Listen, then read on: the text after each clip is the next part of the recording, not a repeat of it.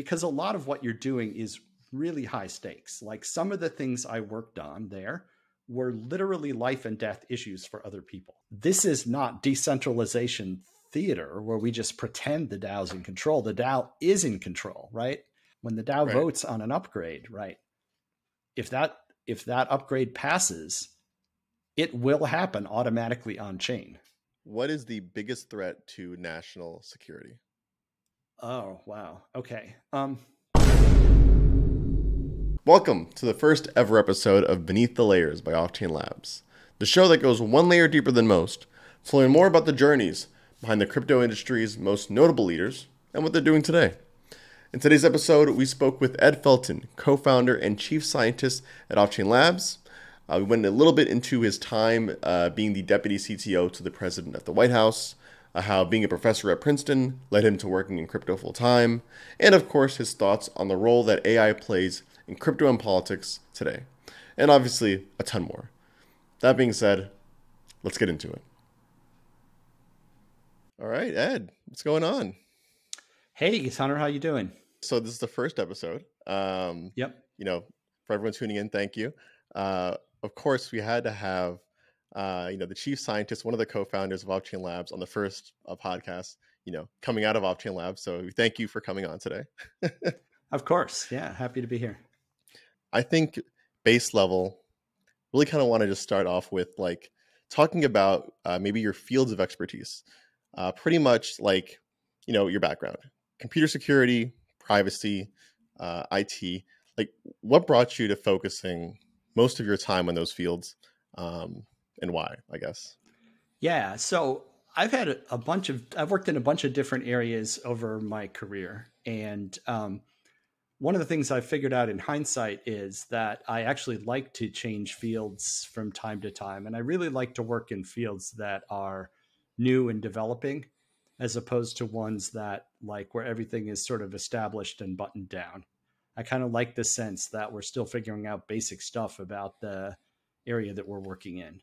I like that a lot. And that's really what brought me to work in internet technologies back in the 1990s, and then to start to work in cybersecurity and privacy, start to work in public policy issues related to technology. And that ultimately also just led to crypto, where a lot of those things come together. And interestingly enough, I think it's definitely one of those fields where like you think that I think a lot of industries over time, you feel like people become obviously more and more experts, in said fields. And I feel like over time we have a lot of fields figured out. Whereas I feel like IT, privacy, computer security, anything related to like this, like you just said, new and developing technology, it's almost like the opposite. I feel like the more and more advanced technology gets, like the harder it is to figure out these problems that are coming about, right? Yeah, and this is what I love about working in this area, and particularly doing the kind of work that I do is like you're really not in undiscovered territory, but you're in lightly explored territory. So there are always new things to figure out. And so much of what we do is stuff that no one has ever done before. And I really enjoy that sort of sense of mapping out the territory and figuring out what's going on. And I think one of the things that's most fun for me is to bring knowledge and ideas from other areas to solve new problems. This idea that we're figuring out how to put together little pieces of knowledge and kind of figuring out what we're doing instead of just trying to produce something that we know how to produce, really just figure out how to do it, or even what we should be trying to do. Right. It's like not necessarily testing and prod, but like, building and learning as we go, I guess. Yeah, exactly. I mean, this is why I got interested in internet security early on, because when internet technologies and web technologies were new, a lot of what we now know about security, a lot of the stuff that people now do, people were just figuring out basic stuff like how do you manage an account and how do you log in to things on the internet? What kind of services even could you deliver across the internet to end users, and how could those be made secure? So like basic stuff was still getting figured out. Most of what we take for granted today, including things like watching video online or listening to audio, and all the things needed even to make like podcasting work, wasn't really figured out then. People didn't know how to do it. They had general ideas, but they didn't know how to do it securely. And now we sort of take that stuff for granted.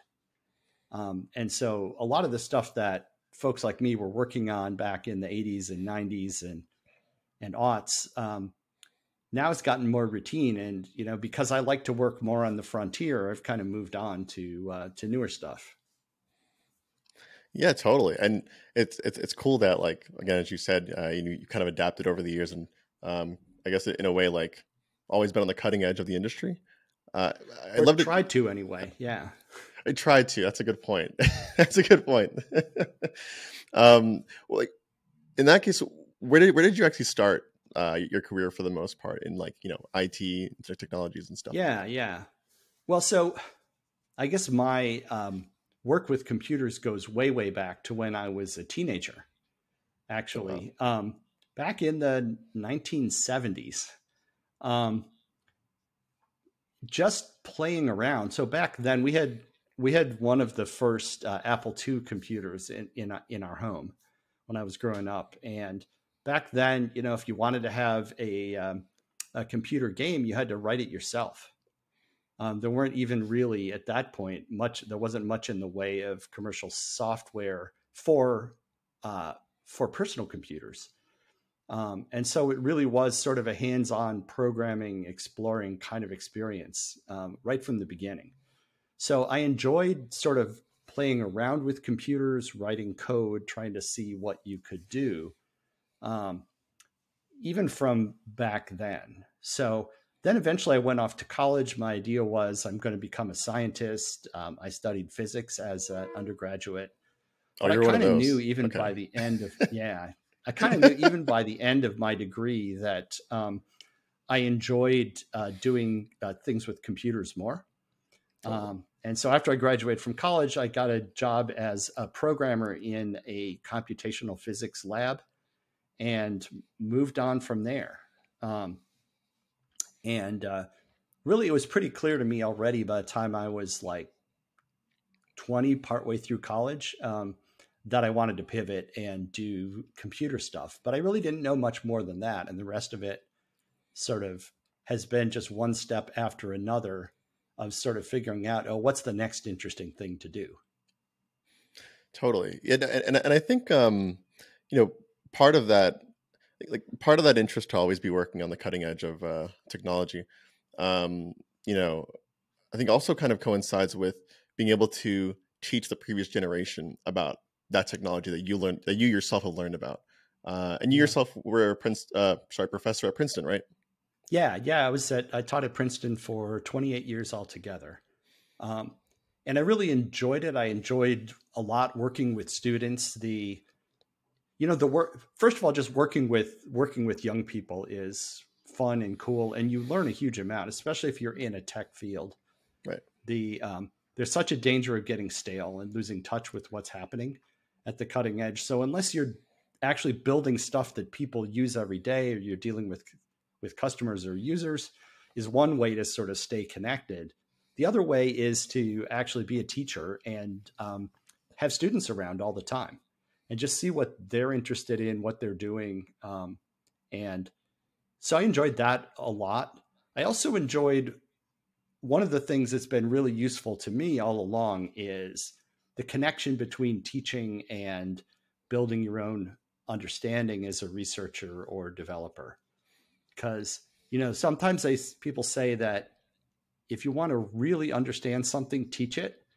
And I certainly found that to be true, because teaching is all about figuring out sort of what's really fundamental about something, what is kind of the simple mental model of that thing that is going to click for people. And that exercise of taking advanced knowledge and figuring out how to explain it and convey it at a more basic level is, I think, really important. And just the practice of doing that, you learn a huge amount about sort of how to organize knowledge, how to think about stuff. And I think it really is true that you learn a ton by teaching, especially, and not just sort of the, I'm going to tell you information, but the sort of more basic, what is it I should be telling you? How can I explain this to someone? How can I understand what they're not seeing and how to convey it to them? You sort of really have to understand something in a much more thorough way in order to teach it. It's also true of writing about technology. I think I've done a tremendous amount of writing over my career, and I think that's also really useful as a thinking tool. Totally. No, yeah, and I think it's I'm sure what also helps is having, actually interested students, right?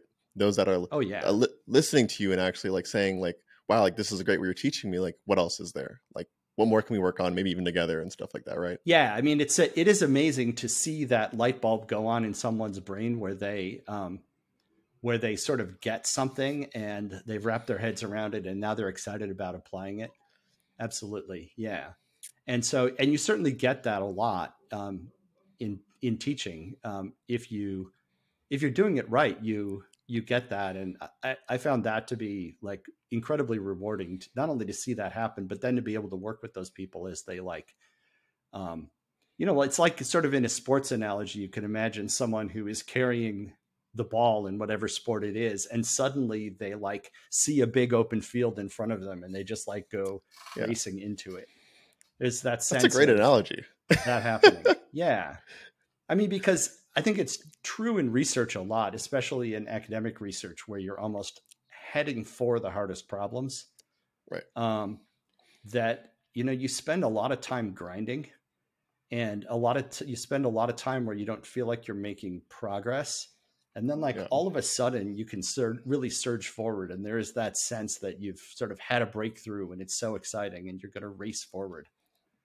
And like after the fact, you tell a story about it. If you like read some research paper, it's like, it's told as a story about kind of inevitable forward progress. We did this thing and it logically led to the next thing. And that logically led to the next thing. And we just marched from one to the other. But actually what happened usually is you wandered around all over the place and you got stuck and you got frustrated. And then suddenly you had a breakthrough. And then afterward, you kind of make up a story about how you would have done it if you knew everything from the beginning. But like that process of figuring stuff out, I think is, I really enjoy even, and in some ways, even just the part of it where you're really grinding and not seeming to make progress. Right. Yeah. It's almost like a magical kind of combination of like needing to have like product market fit, consumer interest, obviously the tech, kind of down and research down. But like it's in a way, I'm sure like there's also like a small part of luck in there, whatever that means, I guess, in this industry. There is luck for sure. I mean, luck plays a big role in it. And I think a lot of success in areas like this feels like luck. I also think though that there are various sayings about this, but one of my favorite ones comes from an old baseball person who said, the harder I work, the luckier I get. Right. The idea being that a lot of what you're doing, I think, when you're doing the grinding is you're creating opportunities to get lucky. Totally. Right. And that's kind of the idea, right? The harder you work and the smarter you work, the more you have opportunities to get lucky.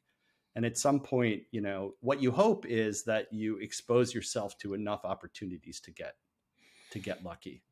And that's like one of the advices people give if you're writing. If you're stuck, just like get out a piece of paper and write anything, or a piece of paper in the old days. Nowadays, open up a window and just like write anything. Don't care if it's terrible. Don't care if it's on topic. Same kind of thing. If you're stuck in some like technical research area, just start building something. Just like get some momentum towards something and like give yourself a chance to discover something you didn't expect. Well, but then when you get a thing, just like when you get a valuable thing, just like really run with it. Like push all your chips in on that thing for a while. once you found something that's really good. Very true. And you know, I think to go back a little bit to you know, of course, you being a professor at Princeton, and you know, having interested students, that kind of happened to you at some point, no? You know, obviously the Offchain Labs today. If you want, you can talk about it. The story of Arbitrum, sure. Yeah, I mean, it's a good example, actually. It's a good example of like a combination of thinking for a long time about like basic challenges in how to do smart contracts. So like the story of the birth of Arbitrum basically was, you know, I started doing research in blockchain tech in maybe 2012. And at a certain point, I got really excited about the idea of smart contracts, that this was something which could take what was what I previously thought about as being like a way of something like Bitcoin, where you had this token or currency, and people could move it around. You could have like these sorts of financial transactions. But the idea that this would become a platform where people could build applications that could do literally almost anything, and do that on this kind of shared virtual computer, that I like got really excited about that. Thought at the time, I think it was obvious to a lot of people, me being one of them, that that this was going to be a big deal.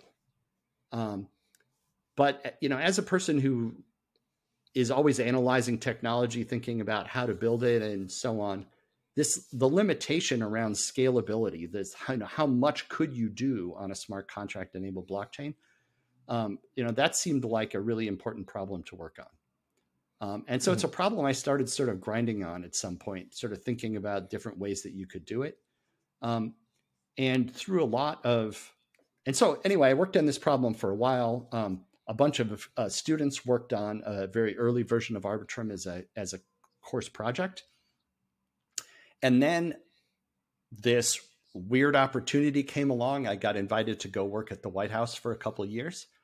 And you're not going to say no to that, right? And I didn't. Not. So I went off and I worked at the White House for a couple of years. And on January 20th of 2017, we all got pushed out the door, and a bunch of new people were coming in to work at the White House. And I turned back into an academic. And so I was sitting there sort of a little bit shell-shocked from, and trying to sort of decompress after working at the White House, which is a super intense place to work. Exciting, but like really unlike anything else. And while I was trying to figure out what to... a little bit? Oh, absolutely. Sure. There's definitely a couple of things. Like, so the hardest part, by the way, with getting this set up was like figuring out what to talk about first. Because Arbitrum was multiple places in your life, and you were kind of coming in and out of it. It was in some ways kind of lucky. There's a sense in which the idea was, it was sort of too early to build something like Arbitrum as a commercial product in 2015. The market wasn't ready for it. The problem that it solved was not really even a problem yet, because Ethereum didn't have the kind of use. Right. I think it wasn't even ahead of its time. Well, so when we started the work on Arbitrum, Ethereum wasn't out yet. So, you know, there's a sense in which we needed to wait if we were going to scale Ethereum, for Ethereum to get a certain amount of critical mass. And when we started the company to build Arbitrum, Offchain Labs, part of our big thesis was that scalability and transaction costs were going to be a major pain point for Ethereum users. And even then, even in 2018, early 2019, it was not everyone accepted that as being true or as being inevitable. So yeah, I mean, there's a sense in which the early Arbitrum was kind of too early it was ahead of the need. But anyway, you know, I got invited to work at the White House, and working at the White House is something you do if you're invited. So I did. And that 2-year hiatus turned out to be actually maybe lucky in a way. But I don't know, maybe the idea would have just sort of sat unrealized. Because what caused me to pick it back up is after I came back, turned back into an academic, is one day these two PhD students, Harry and Stephen, came into my office at Princeton. They said, "Hey, remember that Arbitrum thing? We think that's cool. Let's do that again." And that's what kind of got the thing restarted and got us to. And at that time, we really focused on, okay, we have this good core idea. How can we turn it into something more like a complete system? And that sort of was the rebirth of Arbitrum. And, that's what led to everything really, right? Because we did the academic research, and then eventually Harry and Stephen and I co-founded Offchain Labs to build it. And, and it went from there. That, by the way, was not the first time in my career when like a couple of students had just walked into my office and said, "Hey, you want to do this thing?" And I said, yes. And it became a major turning point in my in my career. The earlier one, that's what got me to, yeah. So something very similar happened back in the 90s, which got me working on security and privacy in the first place. Again, two PhD students, in that case, Dan Wallach and Drew Dean, came into my office one day and said, "Hey, we've been working on this idea that there might be security issues in web browsers as they sort of start to turn into a platform for delivering applications. And we have this research that's mostly done. And if you have a couple weeks, let's spend a couple weeks finishing this up and writing it up." So I'm like, "Yeah, I have a couple weeks." Wow. And a couple weeks turned into like a whole decade of work. Just again, this seeing the opportunity and grabbing it. So when it must have been like 20 years later, Harry and Stephen come into my office and say, "Hey, let's work on this thing." I sort of had this deja vu. And I'm like, first of all, I still thought the Arbitrum idea was cool. I was happy to have other people to work on it with. But also I just had deja vu from this really sort of pivotal time in my career when something very similar had happened earlier. I'm like, you should listen when grad students say something is cool and you should work on it. Wait, so it's okay for the first time. Did that turn into anything? That turned into an actual product, or? Not a product, but it turned into a whole, it turned into a bunch of things. That line of research, this was really around the time that web security was born. And I'd like to think that our research project at Princeton had a role in helping that to happen. We might have collected the very first bug bounty in history as part of this research. Oh, wow. Okay. Yeah.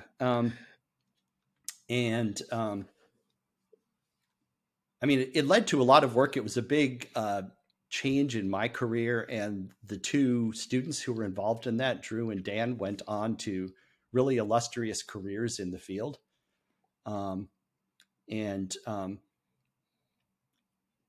So it didn't lead to products. So one of the interesting things about doing academic research is that some of the work that you do can turn into a specific product. Some of it is just about ideas. And when you're working in security and privacy, some of what you develop is about understanding what people should and should not do. Mm-hmm. A lot of that early research we did was pointing out a set of problems, which have since been solved. And so some of the aspects of today's technologies are solutions to problems that we were talking about back then. And it's an important way to contribute to having impact and making the technologies that regular people use better. But it wasn't really the kind of thing that could become a standalone product. Like a lot of the ideas you work on in research, in academic research, it might be something that will improve a product that people use. So like if we came up with a better way to some improvement to building, let's say, operating systems, it's not like we would create our own new operating system that would compete with Windows and Mac OS and Linux, right? The ideas that we came up with would eventually get incorporated into those systems and get used. So I think a bunch of the things we worked on are used by internet users every day, but not sort of as a discrete product, just as like a feature or an improvement in the stuff that people were already using. That's amazing. So one of the things that was unusual about Arbitrum as research was that it was able to be turned into a standalone product. And that was partly because the area that we were working in was so new. Right. Right. So, I mean, I think it's telling that I worked for decades as a professor, and this is the first startup company that came out of my research, because Arbitrum was the first time that all of the pieces were in place that we really could take this piece of research and turn it into a company rather than having the research try to improve commercial practice in some other way. But really, there's a whole bunch of stars that need to align just right for it to make sense to start a company out of that kind of research. It's got to be something that can be a product. It has to be something that, as opposed to being an addition to some existing product, it's got to be about the right size that you could do it as a small company. Right. You have to be not entangled in some kind of intellectual property issue that stops you from doing it. It has to solve a commercial problem that like has enough commercial value. The people that you work on it with have to be willing to actually go and start a company with you. That's a good point. As like Harry and Stephen were here. There's a whole bunch of things that have to be true for it to make sense. To take that product, take that research and deliver its impact to people through a new company. And Arbitrum was the first time that happened for me, despite, doing a lot of research for a lot of years.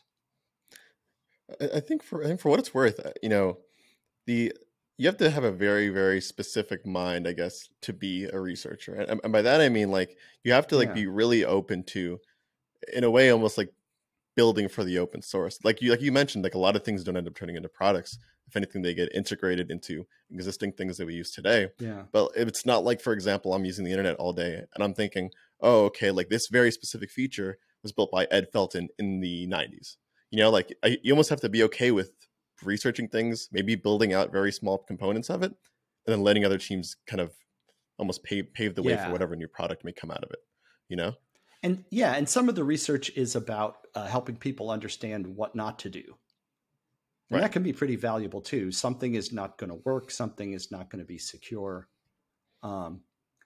There's a category of security attacks that your system needs to resist. And someone had to discover those attacks. Someone had to characterize them and start talking about how you could prevent them. And that's valuable research too. I always thought about academic research as trying to solve problems that industry, trying to contribute to making people's experiences with technology better, but do that in ways that industry was not likely to do on its own. Right. And so, like you said, you can think of it as an open source or sort of trying to produce, a lot of what you do is trying to produce public goods, things that benefit everybody. Right. But that don't have a business model. Right. If something has a business model, it probably should be done in industry by industry. It probably will be done by industry if it's a thing that is obvious to do and it has a business model. So as an academic researcher, I was like all about trying to find ways to make things better that didn't have a business model. Sometimes you find one that does have a business model, and Arbitrum is a good example of that. Right. But really, I didn't start out thinking, how can I make a product? I started out thinking, how can I solve this problem that is going to hold back what people can do? Right. And then as we developed it, we started to realize, hey, this has commercial potential. This could be a product. And you could actually make a go of it as a company building this thing. Totally. So I want to touch on a couple experiences that you may have had within the time that you've been teaching, and I guess some even in between the times. The first one I wanted to see if I could kind of scratch your brain about is the FTC. So I think, so a lot of people know you worked at the White House, by the way, and you mentioned that earlier on, but I don't think a lot of people realized you worked at the FTC early on. I did first, yeah. So in 2011 and 12, I spent about a year and a half at the FTC, and I was their first chief technologist. So the FTC, as we like to say, it's a small but mighty agency. Definitely small, often at its best mighty. And it has two jobs. One job is consumer protection. So a big part of that is actually going after people who do scams. There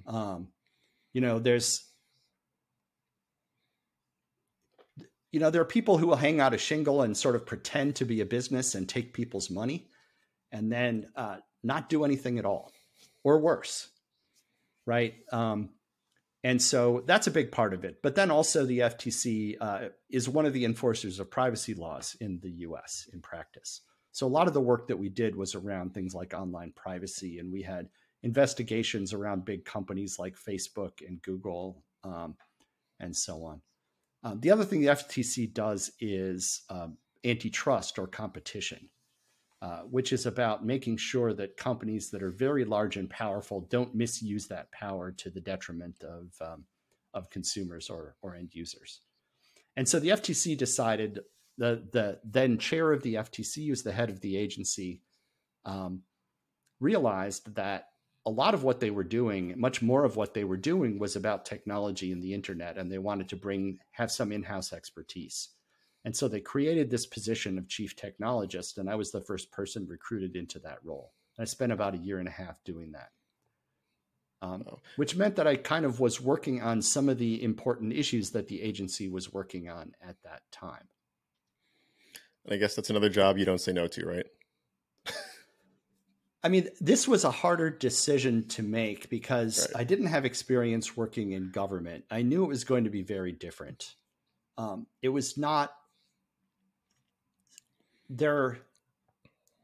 In some ways, it was difficult to step away from my academic job because although Princeton would give me leave to do public service for something like this, it does mean sort of stepping away from a full-time job, stepping away from a research group and enterprise that I built up over time, and going away and like mostly being absent for a year and a half or so.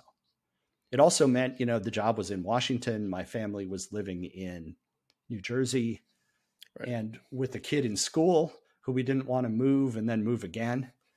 It meant being separated from my family half the week. So not that easy a decision. But as always, I chose to do the thing that would be interesting and a new experience and that I would learn from.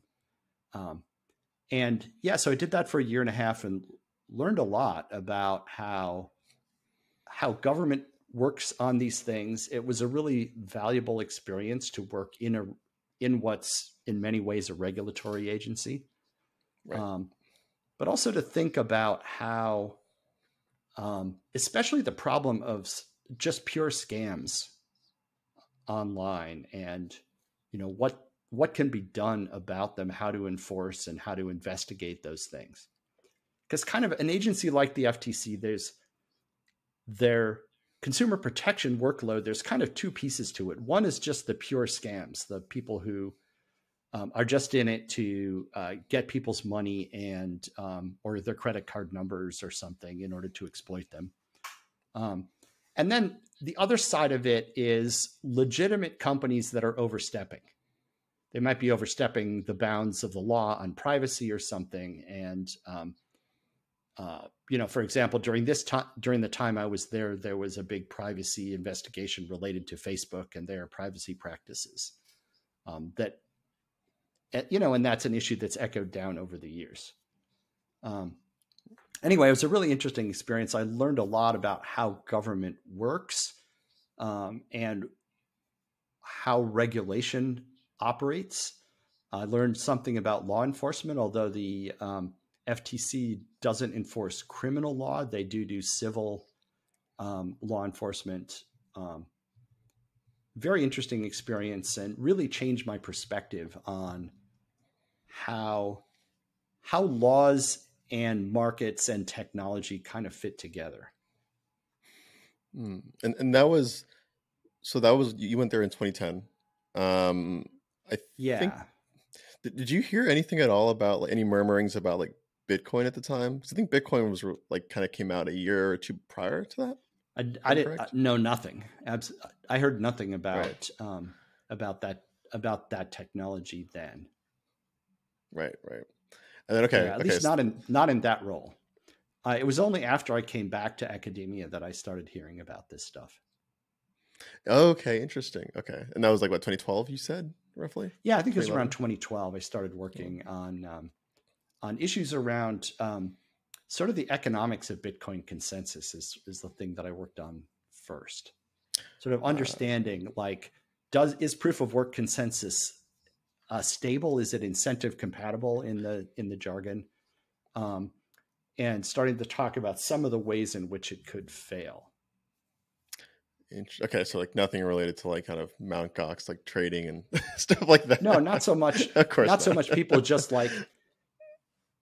So it's been obvious since the beginning that if you have a custodial situation where someone is holding your money or holding your keys, that they can steal your money, and there's risks associated with that for sure. But more about the kind of the protocol itself and the soundness of the Bitcoin protocol, the soundness of proof of work consensus. Under what conditions can it fail? What are some of the attacks against it? And also, what is the role of social consensus in the stability of these systems?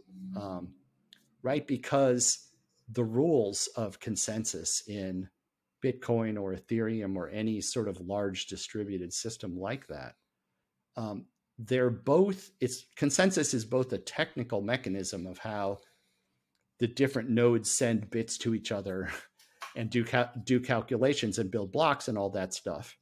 Right. But there's also sort of a social aspect to it where people agree on what the protocol even is or what is correct behavior. And sort of the way we've gotten really used to the idea that, say, Ethereum might have a hard fork on a particular scheduled planned date. But the idea that that's going to happen and that people are going to change the way their software behaves on a particular, at a particular time and date, that is a social agreement. And so we started thinking a lot about sort of the ways in which these systems are a combination of technical agreement and social agreement. And that was sort of my way into working on thinking about blockchain tech overall. So then that was in between the time of you leaving the FTC and I guess joining. And before I went to the White House, yeah. So then also in my role as kind of an academic organizer, we organized a conference on Bitcoin and cryptocurrency technologies in early 2014 at Princeton, where we brought a lot of, say, Bitcoin core developers and other folks together. It was one of the first academic conferences on that topic. We also did some teaching, worked on making an online course about the topic that led to a textbook and a bunch of other stuff. And that was another piece of it to try to take this topic and figure out how it could be something that we could teach about and do academic research on. Because it wasn't obvious sort of how to do that, at least at first. And that's a lot of what I was working on in between my FTC stint and then my later White House stint. So then pretty much before White House, you were kind of, Yeah. I'm not going to say Bitcoin maxi, of course, but you're trying to solve, or I guess talking about the kind of consensus Yeah. stuff around Bitcoin. What made you want to say, okay, let me go ahead and take that offer from the White House? I guess worked for Barack Obama at the time. I think. Yep. Right. Yeah, it was during more or less the last 2 years of the Obama administration. Yeah. So like, how did that happen? Like, I'd love to hear about that whole situation. Yeah, this is interesting. People think of the government as super bureaucratic. So everybody thinks, Right. oh, you must have gone through this super formal process that took months. Now, here's how it actually happened.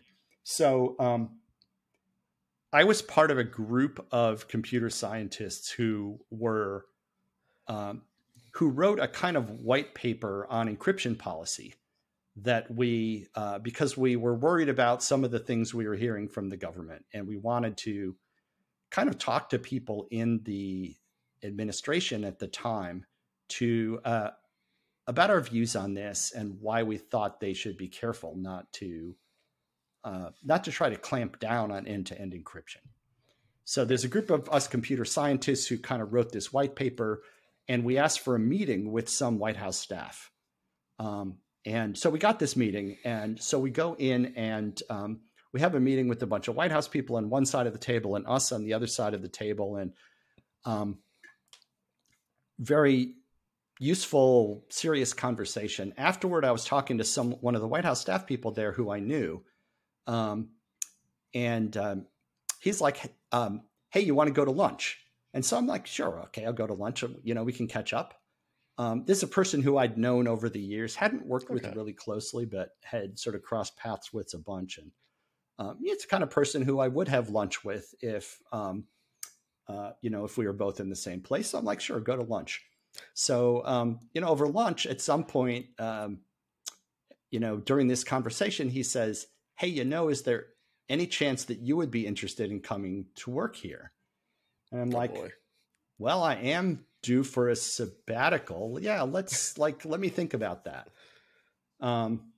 So he's like, yeah, okay, yeah, we'll think about that as well. We'll see if maybe we can make something work. So I go back to Princeton the next day, as I remember it, or anyway, very soon afterward, we exchange emails. Yeah, there's some interest on both sides. And he's like, well, can you come for a job interview? And I'm like, well, my schedule is really packed. The only day I could come is tomorrow. But I doubt that'll work for you. And he's like, well, we can make that work. So make it work on your time. It's a power move. I mean, I kind of had to. At that time, it wasn't like there was a job offer or anything. It seemed like it was probably not likely to happen. But yeah, I'll come and do an interview. So I come almost right away for an interview, and spend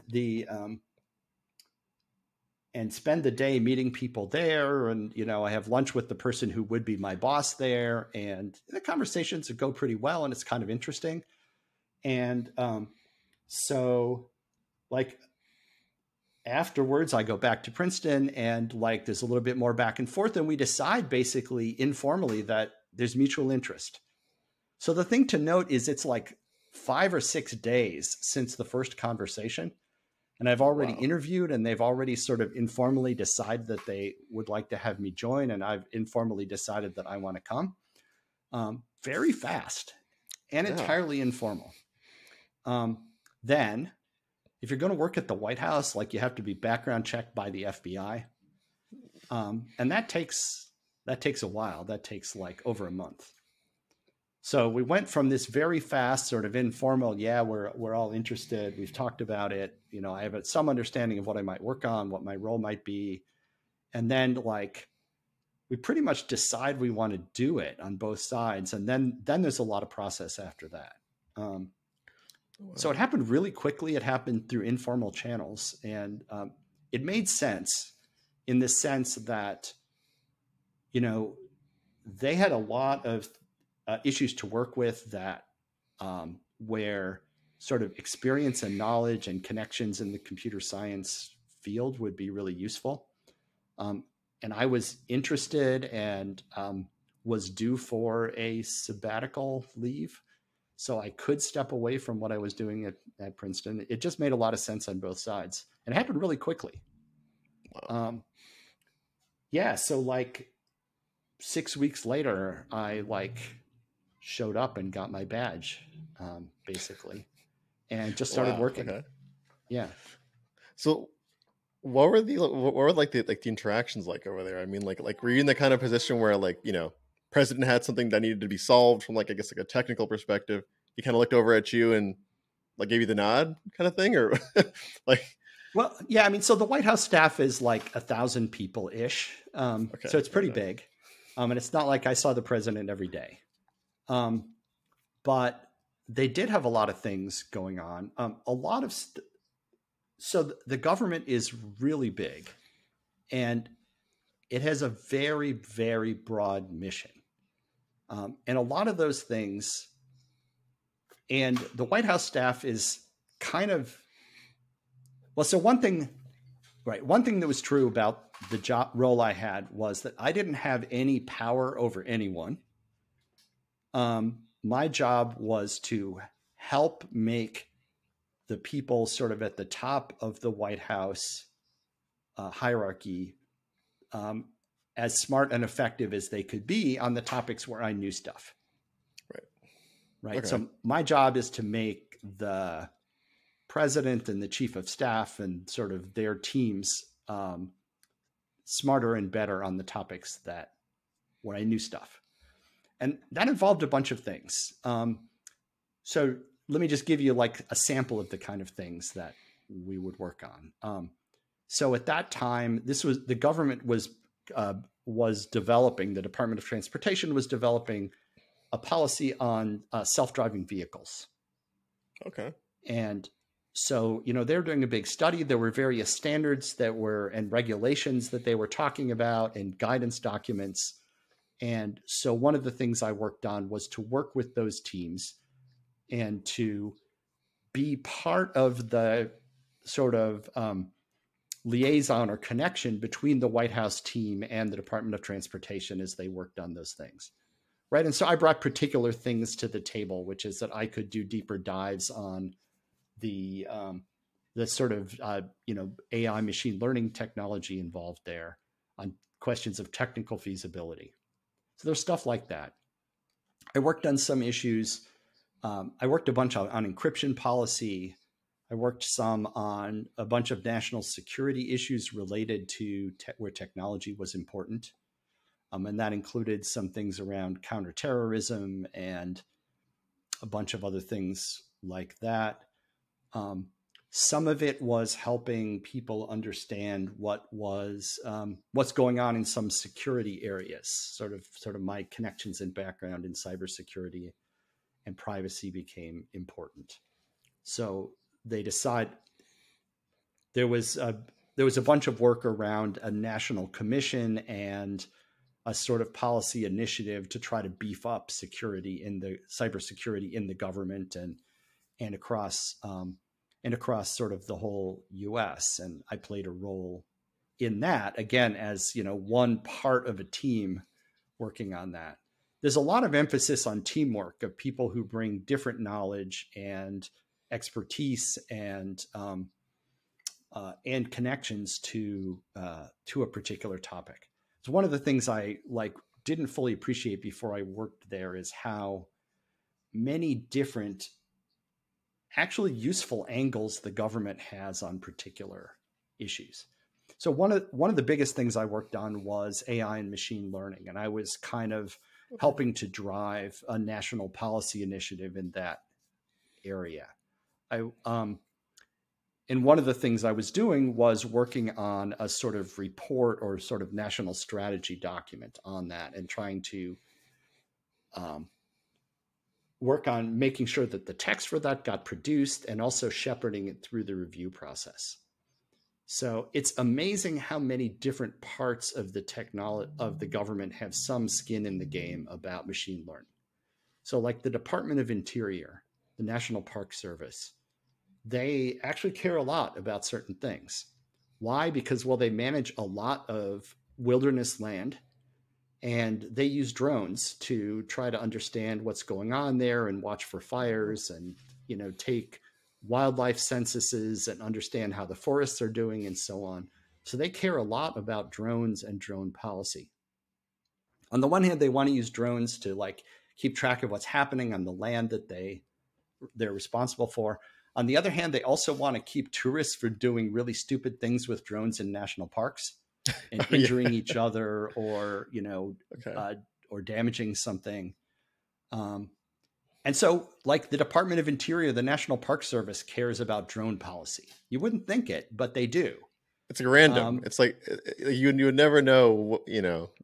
Yeah. No, that makes sense. So like when we worked on this national policy document for AI and machine learning, there were, if I remember correctly, 45 different parts of the government that like had edits and review and ultimately had to sign off on what we were saying. And this is everything from, you know, the Department of Education, which cares about uses of this technology in education, to the military cares a lot about arms control considerations around autonomous weapons. That's like a scary and super important topic. Right. Just like so many things going on. So a couple things that were unusual about the White House job among any job I've ever had. The pace and the sheer number of things going on was like unlike anything I've ever seen. Really? Yeah. Partly because the number of important things that need to be reviewed by the White House team is really large and the team is relatively small.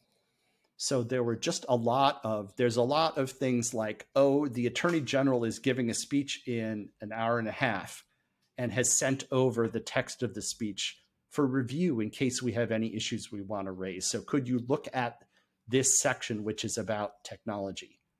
Okay. And in 20 minutes, give like, do we, the White House, want to give feedback on it?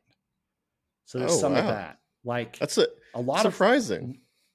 Of really short. And it's not like I get to edit the Attorney General's speech, but you know, right. I might look at the text and see, do we have an issue we want to raise? Is there anything that he's going to say that might be crosswise with some other policy thing going on?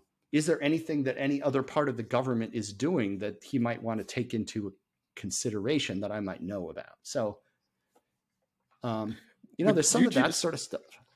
Yeah. Definitely not to interrupt you there, but like, would you consider that things actually move quicker than they look, you know, like internally than they do on the outside? Because I feel like when people talk about government, they say everything's very bureaucratic, everything moves very slowly, but maybe that, you know, it's just the wrong point of view that we're looking at it from. Yeah. So there's some things that are supposed to move slowly and do. Fair enough. Like passing new laws, that moves slowly. A lot of things move slowly, but a lot of things happen on a really fast pace. A lot of what happens is done informally. A lot of it is, can you vet this thing? Some of it has to do with the news cycle. So to give you another example, you know, I might get to work one day when I'm working at the White House, and overnight there was some kind of security breach at some company. I mean, who knows what, but it's something that might have affected a lot of people. So the White House press secretary is going to do his daily press briefing, you know, at some point. I forget what time it was, like 12:30 or 1 o'clock or something. And he might get a question about it. So like when I was new, someone might say, hey, Ed, Josh is going to do this press briefing at, you know, and can you give him like 2 or 3 bullet points of what we know about this incident, and then like some things to say or not say in response to questions. Often the say is really important, right? Like if we don't know something, it's really important that he not say anything, that he not try to fill that in. Like that's this pressure. is a that's subject. A lot of pressure. Yeah, I mean, he's under incredible pressure, and the work that the press secretary does is sort of awe-inspiring. Wow. But anyway, like when I was new, someone might just asked me, hey, he might want this. But also, once I had a little more experience, I was like, oh, this thing happened overnight. I should like prepare this like quarter page sort of capsule briefing thing about it because someone internally is going to want to know. Right. Right. And so a lot of it is responding to events. Some of it is coordination across different parts of the government. A lot of business is done informally. There's a lot of preparation for important things. There's a lot of, so it was like the never ending giant ever growing to-do list. And then like my calendar when I was there was always like almost all day is like one at all times, one meeting plus like 2 other meetings that I said no to. That's right. Just like the nature of it. The amount of stuff going on is enormous. The other thing that's different about that job is high stakes, right? Sure. Because a lot of what you're doing is really high stakes. Like some of the things I worked on there were literally life and death issues for other people. Yeah. Right? You're talking about something like counterterrorism. This is serious stuff, really serious stuff, right? People die and disasters happen. People's lives are ruined. And of course, and then, there's super important civil liberties issues around what the government does to protect against terrorism as well. So there's a lot of really high stakes stuff. One of the other thing that people there worry about is what is going to happen in the very worst case, right? If there were to be another 9/11 or something even worse, these are the people who would be in charge of dealing with it. And so right. People are thinking about these things and there's contingency planning. And so you think about things that are incredibly high stakes, much more so than any other job I've ever been in. Even things like economic policy, right? Very high stakes, good economic policy versus bad economic policy. That means, tens of thousands, hundreds of thousands of people losing their jobs or not, right? Super high stakes stuff for a lot of people. Yeah. Right. And that's just like a constant. That's just like a constant there. There's this sense that what you're working on is incredibly important and in ways that no other job I've ever had really has ever had stakes like that. So, and like, it's interesting, right? It's kind of like a double-edged sword there. It's like you just said, you're like the things that you're doing day to day, like the decisions that you're making, very, very, like life-changing stuff for certain people. But so it's kind of gratifying to a certain extent to know that you have some sort of say. But on the other side, it's like, I'm sure it's a lot of stress. Like it's also terrifying. Yeah. Yeah. I'm sure. Because here's the thing. Stuff goes fast and right. Decisions have to be made. To be clear, never by me. I was never the decision maker. Okay. Right? It was a little less stress, but still stressful. But I'm advising the decision maker. And, and the decision is being made with the best information available and the best advice available if I'm doing my job well as a staffer, right? But still incomplete information. Right. There's a sense that, the president or other senior people, they're making incredibly important decisions. They're making them fast. They're making them with incomplete information and with super high stakes. And if I do my job well versus poorly, they might make that decision better. Right. So it's not my decision. On the other hand, I feel a sense of responsibility for making sure that for making sure that that's done as well as it can be. And a lot of people there have these jobs or these roles where it's super high stakes. And you have to make peace with that. The idea that I'm going to give my best advice. I'm going to get the best information I can. It's never going to be complete. Right. I'm going to feel like it's not enough. And I have to just make peace with the idea that I'm going to do my best, and that, that someone has to do this job, and I'm a pretty good person for it. I'm going to give my best work, and that has to be good enough. So do you think then maybe that, that coupled with, whatever else kind of gave you that push to, maybe move out of the White House and into, I guess, what would be Arbitrum today? Yeah, well, so I knew from the beginning, when I went to work in the Obama White House, he was in his second term. There is no third term.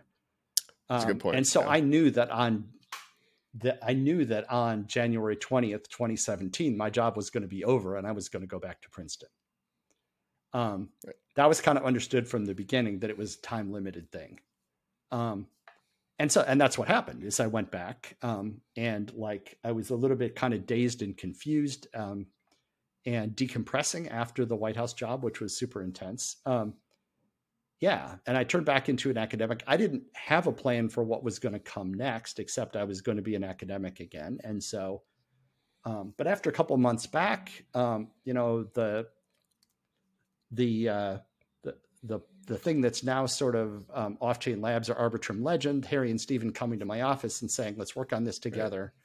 And we started doing that, but still it was a path of over a year and a half before we then took that desire to work on Arbitrum, and we actually like built a proof of concept version of it. We wrote a paper about it. A lot of development of the ideas happened over time, to get to the point where we even decided we wanted to start a company.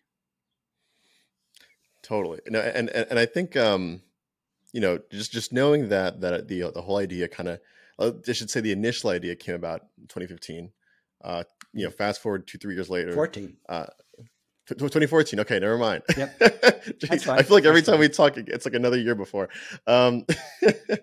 Like you guys had the idea of scaling, like for like a long time ago, before obviously it came into production. But my question here is, why Scale Ethereum? Why not? Why like Ethereum Bitcoin and why at the not time? something else? Yeah. Yeah. I mean, there's some technical reasoning there too, but yeah, why Ethereum? Why not? Yeah. So, I mean, when we first did the work, it was just about scaling smart contract execution generally. And right. The academic version of Arbitrum, we made a big deal about how the technology was sort of agnostic as to what the layer one underneath it was. And that this was one of the strengths of the technology, that you could take the Arbitrum method and do it on top of any layer one. But then when we wanted to turn it into a product, obviously a product needs to be built on some chain. And at that point we looked around and we looked at sort of what existed that met our technical needs. And then among the things that met our technical needs, we wanted a system that we thought was robust, that had the right kind of community, and the sort of developer interest that was there. And Ethereum really stood out. Ethereum, there wasn't anything else really like Ethereum in terms of the ambition that Ethereum had, and the community that it had was really just stood out above everything else. So we decided, like, right away, we want to build this thing on top of Ethereum. And there was a lot of research, a lot of work we had to do to figure out how to build it on top of Ethereum, and then how to make it Ethereum compatible. That combination of being built on Ethereum and the chain itself being compatible with Ethereum was really powerful. And I think we saw early on that it would be, but we didn't. But we had to do a lot of work to figure out how to actually make that real, how to actually build that. Wow. And I guess at the time there was, if I'm correct, there weren't that many different solutions out there to scaling Ethereum, was there? No, not really. People talked about state channels and plasma. And early on, right. Actually, a lot of people would ask us, all right, are you doing state channels or are you doing plasma? And they get confused when we said, no, it's some third thing. It's a third thing. Right. Because the concept of rollups didn't really, not only the concept wasn't really out there, and the term didn't exist yet. So what we were doing was different from those things. And they're both pretty limited. we really felt like the solution we had was more powerful and had more applications than the others that existed at the time. Of course, there's been a lot of growth of different solutions since then, and a lot of them have similarities with Arbitrum, which I think makes sense, right? Because the right solution, as people get smarter about building things, they tend to converge on the ideas that work best. And there's some similarities to like the original Arbitrum idea, and there's some similarities between things we discovered along the way and things other teams have discovered along the way. There's certain kinds of design approaches that make sense. But definitely it's been a long process to kind of figure out, to go from the core idea to having the whole product and all the pieces that fit together the way they do. And we learned a lot, we experimented a lot, and we learned a lot from the market as we figured this out. It was a long process, right? It was like about 3 years from founding the company until we had our first mainnet launch. Oh yeah. Wow. That's a good point. Yeah. It's insane. Because it was 2021 when mainnet launched, right? It was 21. Yeah. It was August of 21, the end of August, 2021. And it was around the end of August, 2018 that we formed the company. I mean, at that point, the company was just like a signed piece of paper and a few $1,000s in a bank account. Right. Right. So, I mean, it took time to build the team, but it also took a lot of time to figure out what the product should be and how to build it to get to that point of product market fit. We had to iterate a lot. We had to discover a lot of things along the way. Right. And then of course, fast forward to 2023, this year, March, the whole kind of giving away of the product happened in a way. Like, and it's funny, going back to like the research conversation, launch. It's kind of similar in a way, right? Like you're almost saying, here's this kind of, in this case, product this time instead of just research. Yeah. And you're kind of letting other people use it. Well, right. I mean, so not only use it, but also actually govern and control it. And govern it. Right. The idea that decentralization has been key to what we were trying to achieve from the beginning. This idea of decentralization is really core to the whole thing. But of course, we've discovered along the way how to turn that from a goal into a set of practices and technologies and practices and structures. And the launch of the Arbitrum DAO was a big part of that. We had known for a long time that we wanted ultimately to have a structure where the community was in control of how the chains developed and for setting directions. But just as with developing the core technology, it took quite some time to figure out, to go from having that as a goal to actually figuring out what were all the structures needed to make that real, and then actually, seeing that created. So it's something we've been aiming toward for a long time, but obviously super happy to have seen it happen and to have seen the interest and the sense of ownership that people in the DAO have taken in what's going on. One of the things you worry about with the launch of something like community governance is that people just shrug and ignore not it. Care, right? Not care. Yeah. And we see a lot of engagement. We see people really talking about what they would like to see and how they'd like things to go. And that's really exciting. Obviously, it's super early days, but I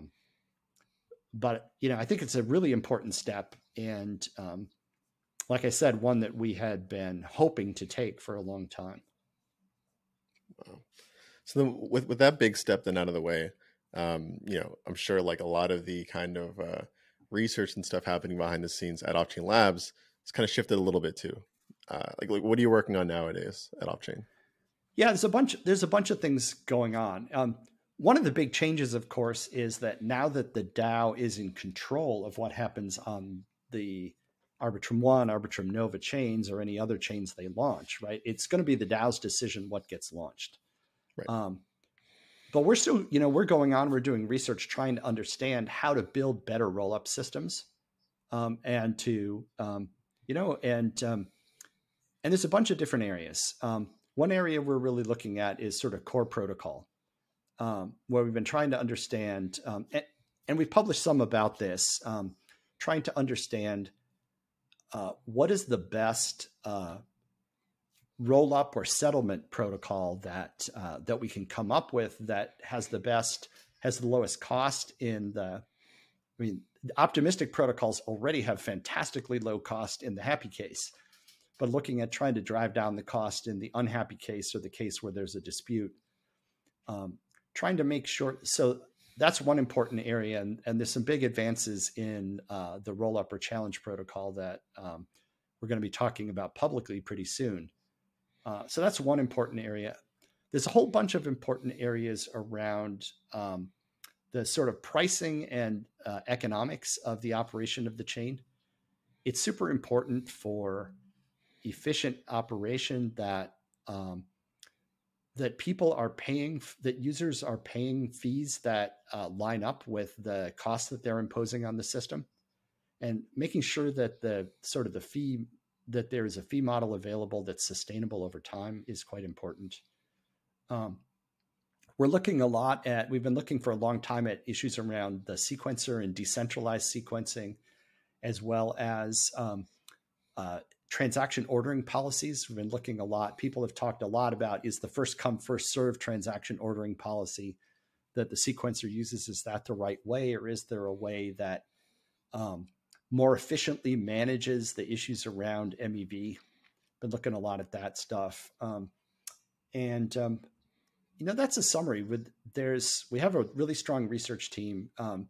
There's of course also research going on related to layer one, because the Prism team is now part of Offchain Labs, and they've been super involved. Those folks have been super involved in layer one research around how to make Ethereum itself more robust and more efficient, and so on. So there's a huge amount going on in the research team.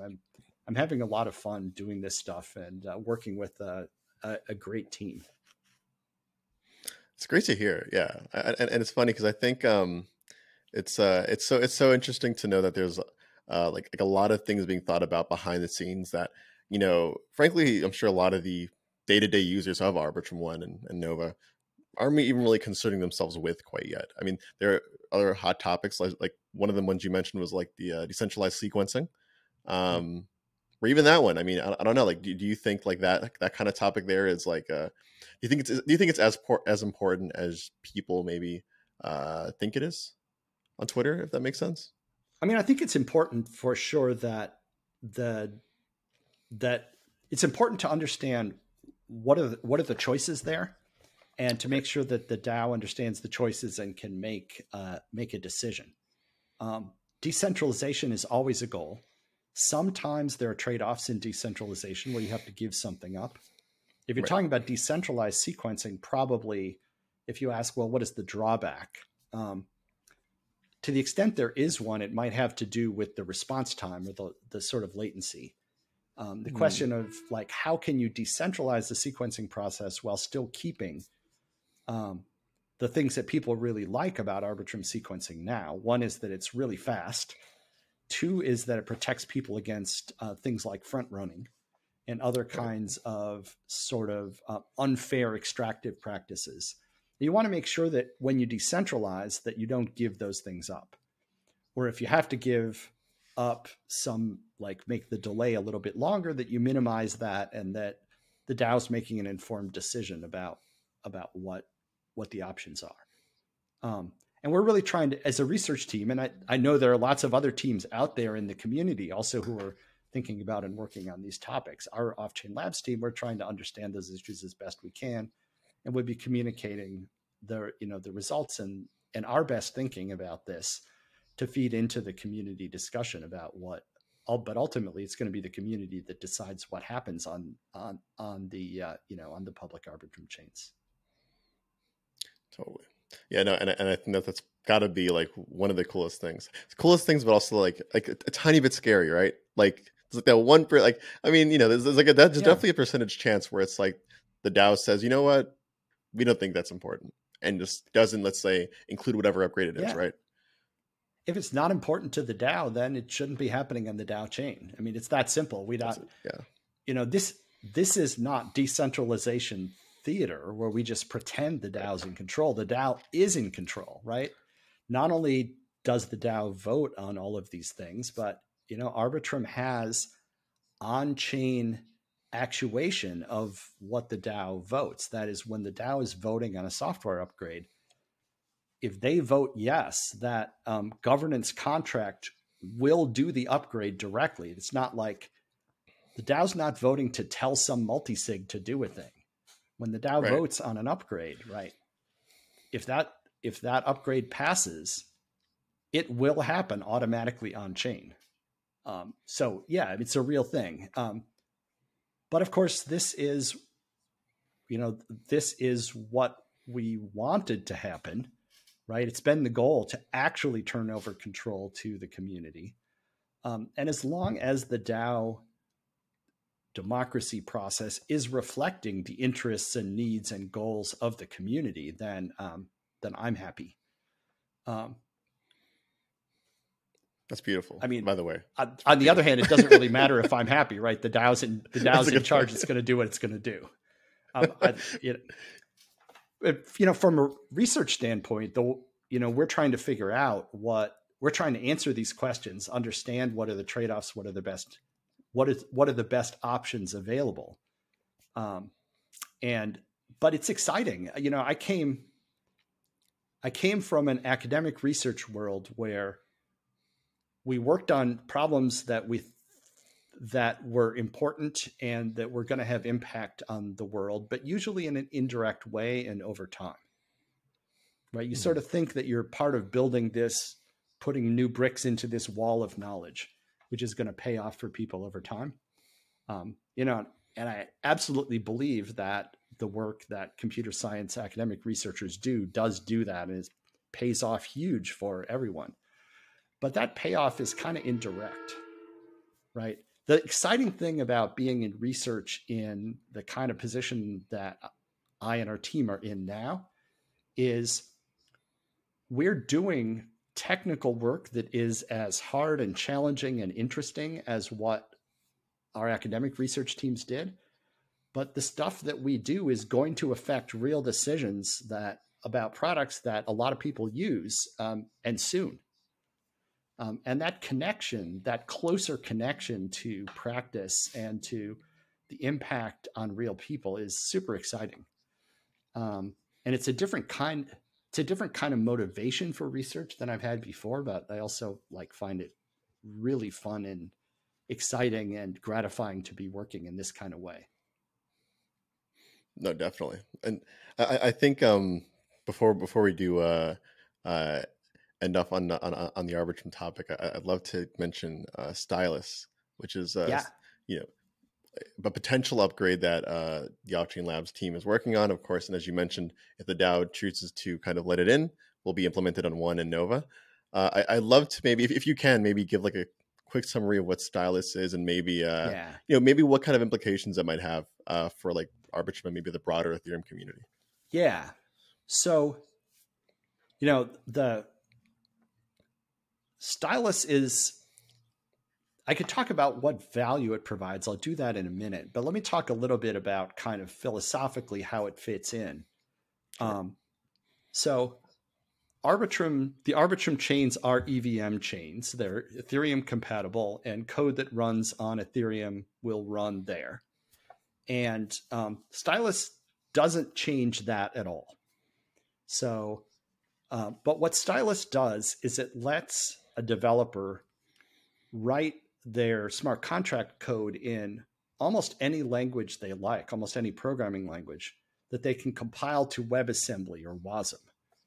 Now, almost every language that people would want to use, C, C++, Rust, et cetera, can be compiled to WASM. So what Stylus lets you do is take a piece is write a smart contract in whatever language you like, compile it to WASM, and then you can deploy it onto an Arbitrum chain.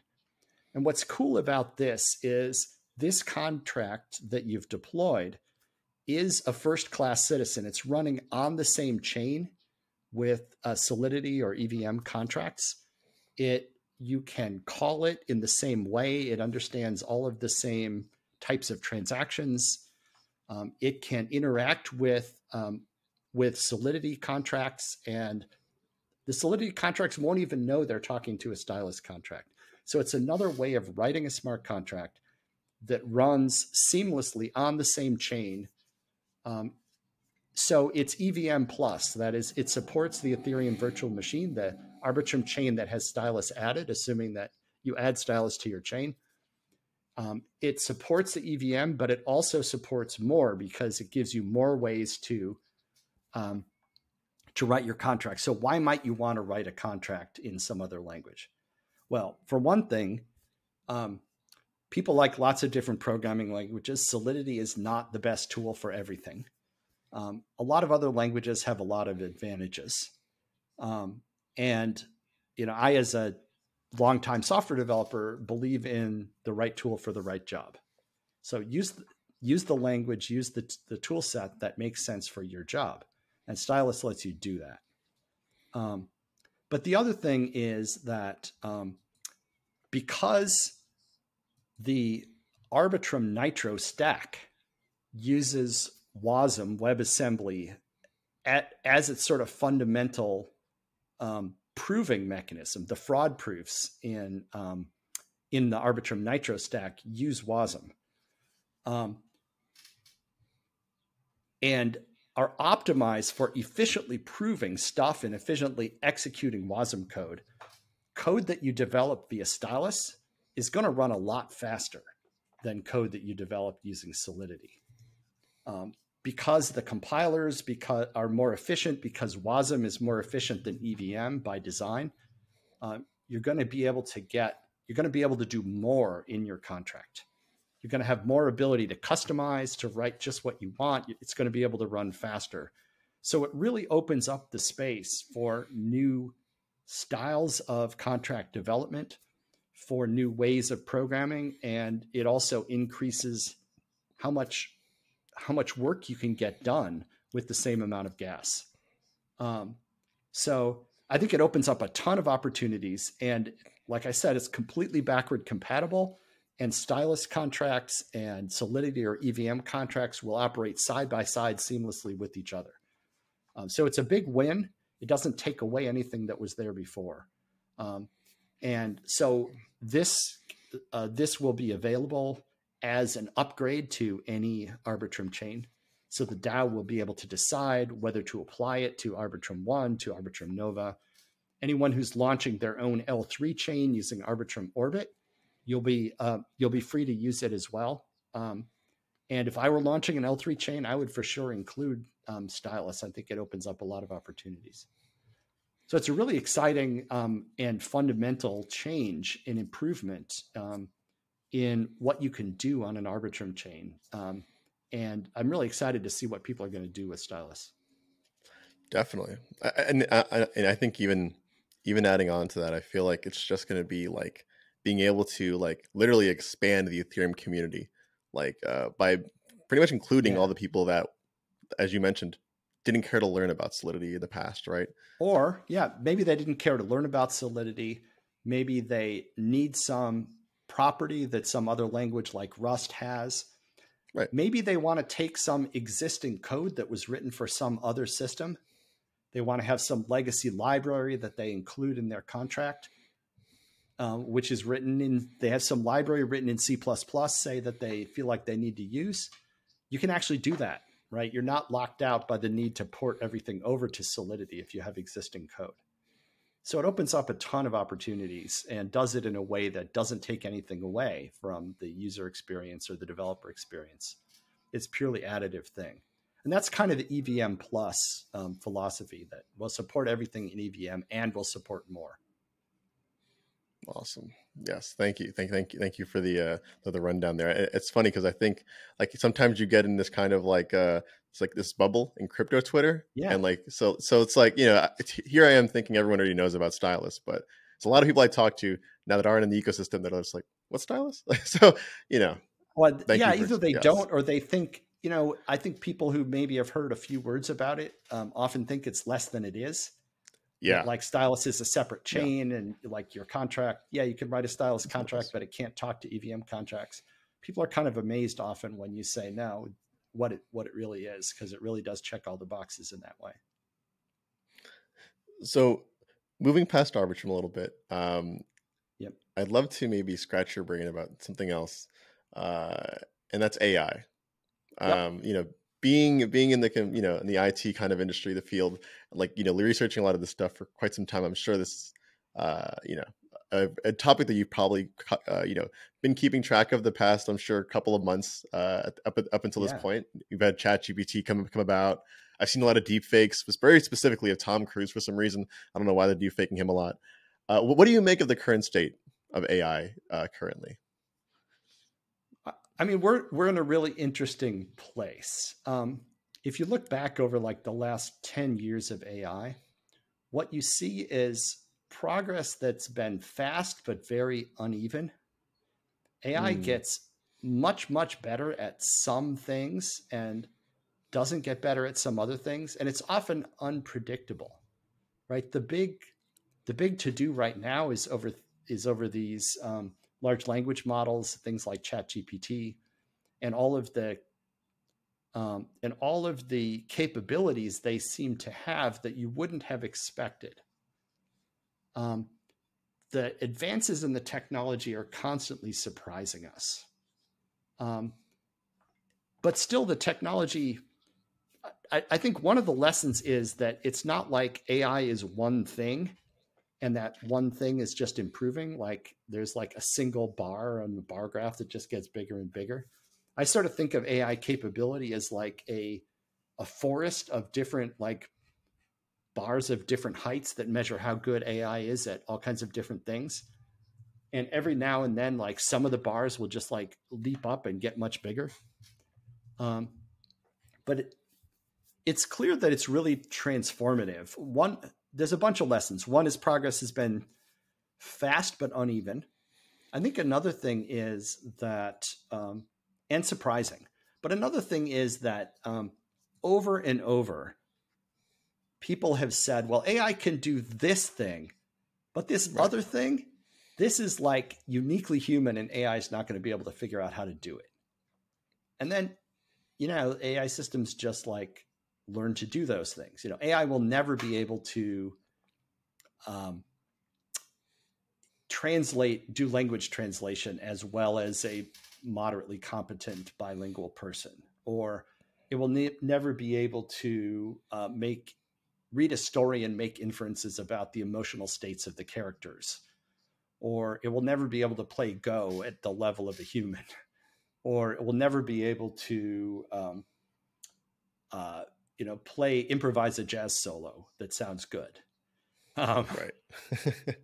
And time and again, these systems are able to most of the time do these things. They also have huge problems and limits and blind spots that are there as well.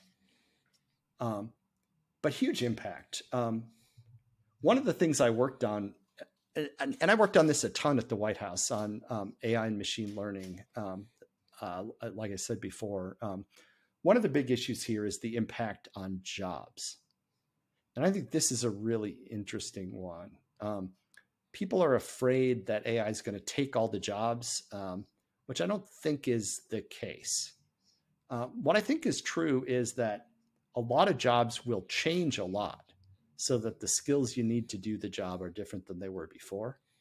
Right. Some jobs will get destroyed, some jobs will get created, but there's going to be a lot more change in the job market, both more jobs created, more jobs destroyed, but also the idea that you start doing a job when you're, at some stage in your career, and that job is like 5 years, 10 years, 15 years later is the same. as it was. I think that's not the case at all, right? Technology in general, and AI is just going to accelerate this, is changing what kind of skills you need to have, what sort of things you do all day in a lot of different jobs. So, and this change it opens a lot of opportunities, but also it causes a lot of pain and friction. One of my big takeaways from working with some really great economists in the White House on these issues around jobs is that turbulence and change in the job market causes a lot of pain for a lot of people. And our economy already has a lot of job turbulence in it. A lot of people, a lot of jobs destroyed, a lot of jobs created. A lot of people are insecure, feel insecure in the jobs they're in. And that causes a lot of real trouble and pain for people. So I think it's going to be a big issue. It's going to be a bumpy ride as AI is affecting sort of how we do stuff. And I worry more about the turbulence during the transition than I do even about the end state. I'm not a person who worries that AI is going to destroy us all. I'm more worried that we will do stupid stuff with AI that hurts ourselves. Maybe in a really serious way, right? But I think I'm less worried about machine intelligence than I am about like people doing dumb things with a very powerful tool. Like, are we at all worried, like, in any way about like kind of Boston Dynamics with their robots, somehow integrating AI with that? That seems a little scary. I'm not going to lie to you. I mean, yeah, I think we should be scared and paying close attention to issues around automated weapons. Like the combination of AI and military weapons is actually potentially a huge problem. And there's a lot of smart people working on this, and including many people who are in militaries who are trying to do the right thing. But we should be paying attention to this, and we should be worried about it because it will be a fundamental change in that could have a huge impact on sort of the stability of international relationships. Do you think there's any good potential relationship between like AI and like blockchain technology, like even talking about nowadays? I mean, I think AI is going to affect everything. I don't think blockchain is special in that respect. I mean, I think you will see people, especially in things like financial markets that operate in the blockchain space. You're going to see more use of bots in that space. I mean, you already see a lot of, say, trading bots that operate. But they're going to get smarter. There's going to be more of them. But I don't think blockchain is unusual in this respect. I think almost every activity that humans do is going to be impacted by AI one way or another. Totally. All right. So last question for the day, Ed, I promise you. Okay. Been here for quite some time, and I think it's been great. In 2023, what is the biggest threat to national security? Oh, wow. Okay. Threw you for a doozy there, right? Right. So, I mean, I think if you're talking about the United States, yes. Yeah. So I think you can point to a bunch of things. For the United States, I think domestic terrorism is a serious concern. Less so probably than international terrorism, which has been a worry for some time. I think I am more worried about that we'll have people for because of very ill-advised views about or dangerous views about domestic politics, turning to political violence. To me, that's the biggest risk we face. I think if you're talking about international affairs and international security, there's I think there are a bunch of problem areas internationally where where there's a lot at stake and where things could go wrong, and where it's very important that the international community be involved. But if you're talking about national security of the United States that affects us sort of sitting here, to me, domestic terrorism is the biggest issue. Gotcha. I think I apologize, by the way. I think I had to make you step around a lot of different like potential minds there with that question. It's I mean, it's a difficult question, but it's an important one. I felt like I considered saying I didn't want to answer it, but that seemed kind of unfair. No, that would have been fine. I mean, it would have been fine, but also I feel like it is an issue that I have paid attention to these national security things. I've been involved in government. I've been in the room when the president talks about some important national security issues. So I feel like I'm by no means a leading national security expert, but I do have some expertise, and it's an important question. Well, I think it's definitely a relevant one, because I do feel like every so often you have like this new thing that comes about, and people claim, it's like a new threat of national security has emerged. And in the case that you just mentioned, like AI, right? So many people thinking that that's a national threat in some certain capacity. But I mean, I think if you're talking about the longer term, I think worrying that that AI and especially automated weapons will sort of destabilize the international relations is something we should really worry about. Right.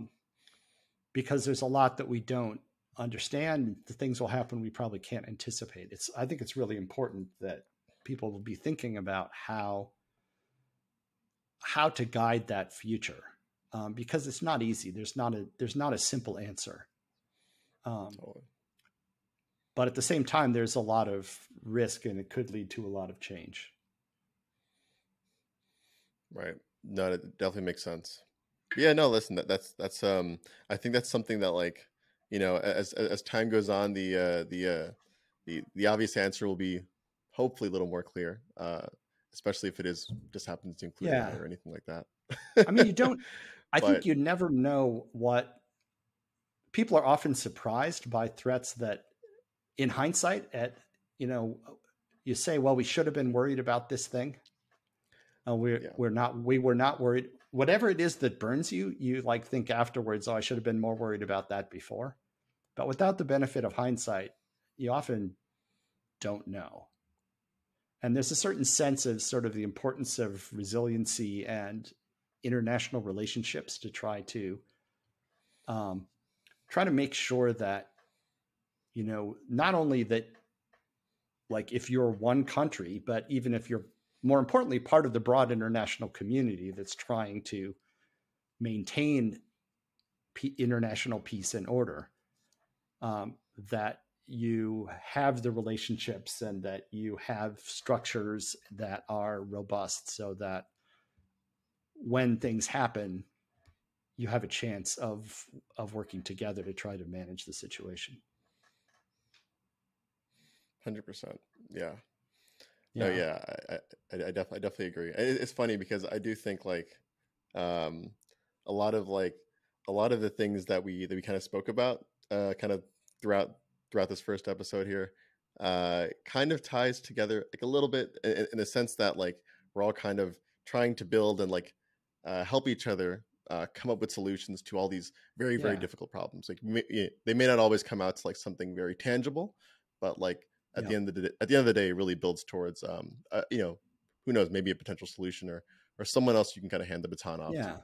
I mean, we're trying to, and I think there's, for sure, this idea that we're trying to build a way to live together and to interact in a way that is fair and safe for people, and that lets people thrive.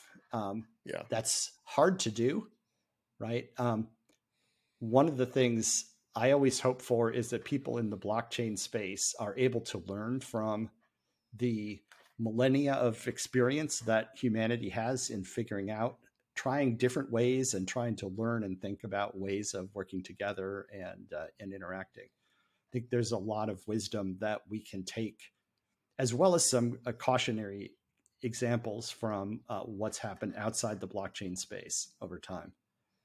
But it's important for us to learn from what we can learn from outside the blockchain space. Sometimes I feel like blockchain people want to reinvent everything from first principles, and it's useful to think about that, but also, it's really important to learn from other people's mistakes. And there's a long history of people sort of making mistakes and getting better at understanding how to live and work together. Amen to that. Well, Ed, I appreciate you for coming on today's podcast. And yeah, hopefully we'll have you on again, Yeah, I enjoyed it. I'd be happy to come back. Thank you for watching this week's episode of Beneath the Layers. If you're interested in listening to more, make sure to check us out on YouTube or on any of the other major podcasting platforms. Also, we're hiring. So if you're interested in working on cutting edge tech, scaling Ethereum, etc., make sure to apply at jobs.lever.co/Offchain Labs. Additionally, a disclaimer: nothing in this podcast should be taken or understood as financial advice of any kind, and all opinions expressed by the host, myself, or the guests are solely their opinions, my opinions, and do not reflect the opinions of Offchain Labs as a company. All that being said, thank you for watching. See you guys in the next one.